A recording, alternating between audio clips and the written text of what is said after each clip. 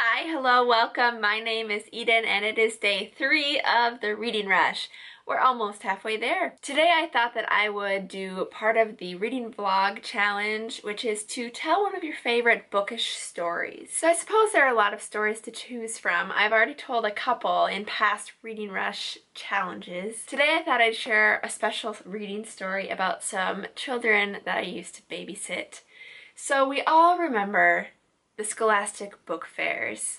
They were all the rage back in elementary school, kind of in middle school too. My parents didn't usually buy me books. We utilized the library a lot, but when the Scholastic book fair came in 4th grade, my mom bought me some books and it was very exciting.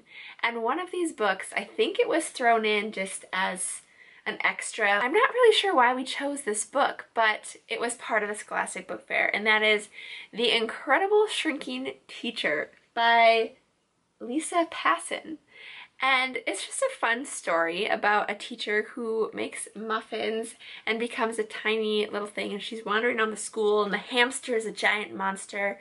And I babysat a lot when I was younger. I went to this babysitting training community ed class, and one of the tips that they gave was to bring a book and read a bedtime story to the kids.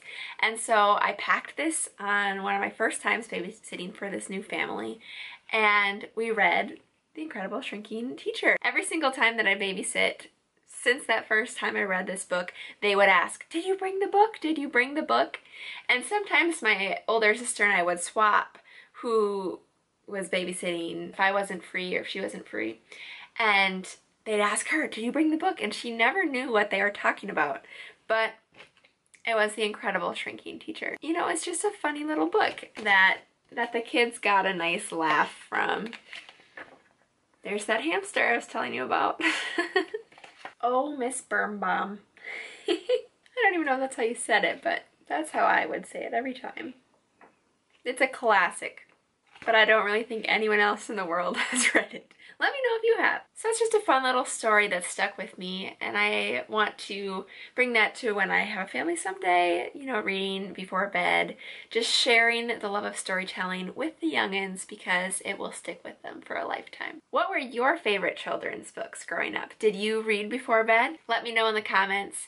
Follow me on Instagram @ofedenbooks to see some more of the challenges I'm participating on Instagram this week. And I hope that you had a wonderful day 3 of the reading rush. Until next time. Miranda?